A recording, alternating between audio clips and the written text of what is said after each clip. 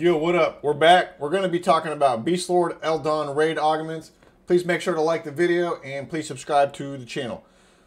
Since they're a hybrid, you're gonna have a lot of different augs you can choose from. I'm gonna try to give a general idea of what the better ones are and what the ones that are lower priority would be.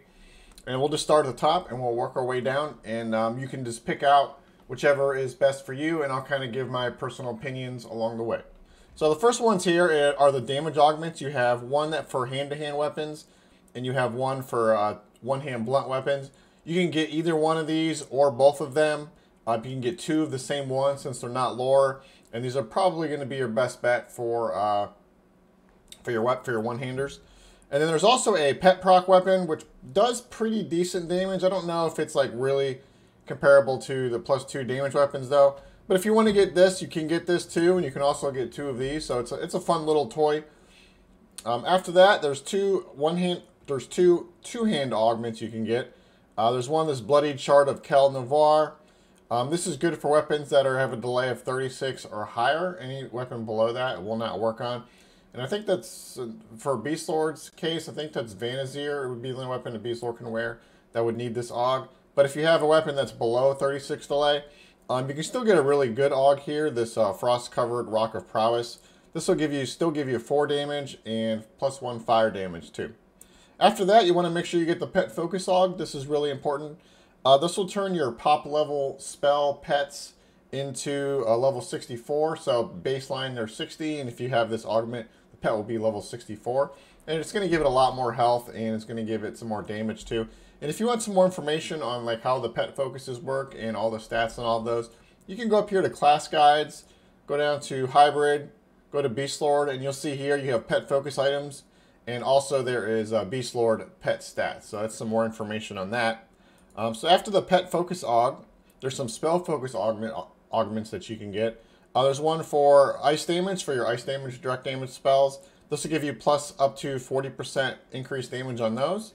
And there's also a 40% up to 40% poison dot augment too. So this will work on your poison dots. This is really nice. And I know Beastlords also get a disease dot, but it's just plague. I think the spell is plague, and it doesn't do a whole lot of damage, and it's probably maybe not worth the spell slot. Maybe it is, but I didn't put it in the guide because it's just plague. The poison ones are a lot better, so you can pick that one up. And then there's also the 40% healing augment. You want to make sure you get this. You can heal your pet for more. You can heal others for more. This is just all around a nice item for Beastlords. After that, you have heroic dexterity augs. This will give you some increased proc rate, and it's also going to give you accuracy. This is a really nice melee buff to melee damage, so you're probably going to want to pick these up. And there's 4 of them. 2 will give you +3, and 2 of them give you +2. After that, there's some heroic agility augments. Do I have all these on here right?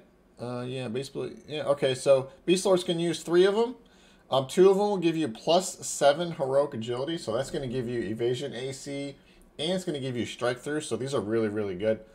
You might be able to get a lot of agility from the Plane of Time gear itself too, so you may not need to get all of these to hit like the caps on all of these different types of like benefits you get, like the evasion AC and stuff.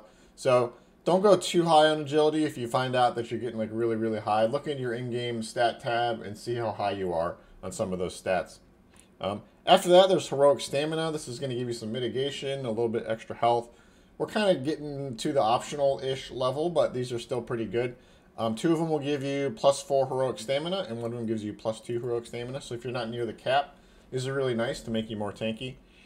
After that, you can get some armor class augments if you want. There's 2 of them that give you 20 AC, and there's 2 of them that give you 15 AC. This top one here is overall the best one because it can fit into Type 7 and Type 8 augment slots. It also can fit into all kinds of other ones, so it's just the best because it's the most flexible. But again, this is kind of optional territory here, like how do you want to build your Beastlord? It's up to you. After that, there's heroic strength, and there's 4 of them that'll give you +4 heroic strength for Type 8 slots, and there's 5 of them that are all for Type 3 slots. So these are only going to fit into like LDoN type gear. You probably won't end up needing these, but I threw them on here in case like they're rotting, or maybe you have a piece of LDoN gear you can throw these in. But again, heroic strength is kind of optional. It's just based on what you want to do. And you're not going to be able to get every single item on this list because there's just not enough AUG slots. After that, if you're not maxed out on attack, or maybe you need some, maybe you don't have a very good haste item, maybe you're like an alt or a box or something like that, there are 2 augments that will give you both 40% haste and plus 20 attack. So if you want to pick these up, you can. And then there's 4 of them that will give you plus 25 attack. And this is only for raid gear. It's only type 8. And then there's also 4 of them that, I'm sorry, 3 of them that will give you plus 20 attack. And these are only for type 3, so just like LDoN gear. And again, this is an optional thing here, just if you need it for some fillers. After that, some more optional stuff. We have hit points. There's 4 plus 70 hit point AUGs. There's 4 plus 50 hit point AUGs, and these plus 50 ones will go in type 7 and type 8, so they're more flexible, so that's really nice. And then there's 2 that are only type 7. You may not see these unless you're Guild Raid Spider Den or Sunken Library. These overall have worse loot tables than some of the other LDoNs. So people don't run these a whole lot, but sometimes people will do these for some chase items. But these are just kind of so you know they exist. You probably won't, you're not going to probably end up using these unless you're like an alt and they're rotting or something like that. And then lastly, we have mana regen. If for some reason you want some more mana regen or you're not capped out from your Plane of Time gear, there are 4 plus 3 mana regen augments available just to help you hit that Worn Flowing Thought cap.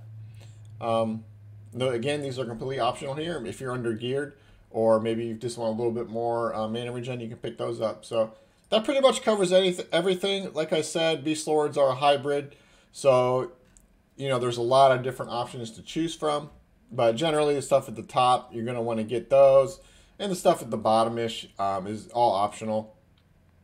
And you can just pick out kind of what works best for you. So I hope this was helpful. Please make sure to like the video and please subscribe to the channel. Okay, thanks guys. Bye.